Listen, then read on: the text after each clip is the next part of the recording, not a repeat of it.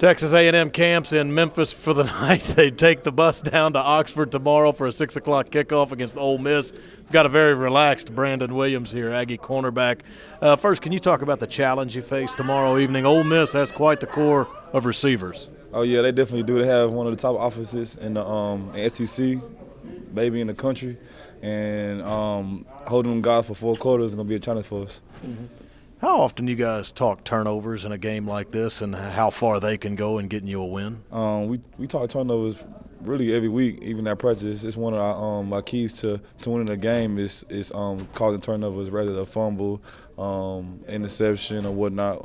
We cause that. I mean, we preach that every day, all day. And first true road game of the year in an opponent's stadium.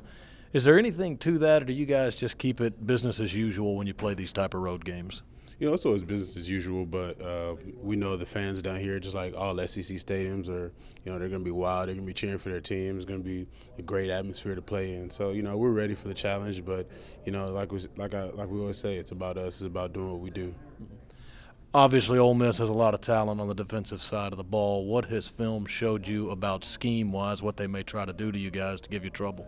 They're mentioned among the good defenses in the NCAA for a reason. They'll throw a lot at you. They throw a lot of good athletic players. They can do a lot of different things on the field. So, we think we've done a good job preparing for them, and we're going to see a lot of things out there, but we think we can handle anything they throw at us.